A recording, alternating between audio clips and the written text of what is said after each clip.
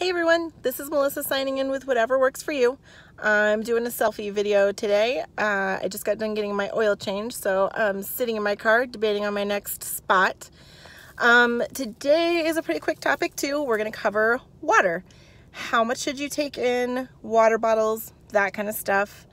So to start out with, the human body is made up of 70% water, so you definitely need to get a lot of water in. How do you figure out how much your body needs? I'm going to be really vulnerable here and tell you guys I weigh about 220 pounds, so what you want to do is take your weight, divide it by half, and that's how many ounces you need a day. So for me, I need 110 ounces of water a day. So that is roughly 4 of these guys. They're 28 ounces. I find it very, very difficult some days and really easy others.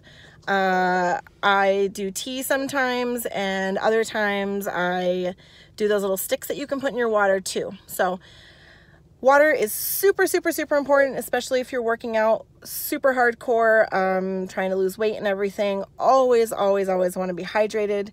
Water is also directly linked to your heat system in your body, sweating, everything like that.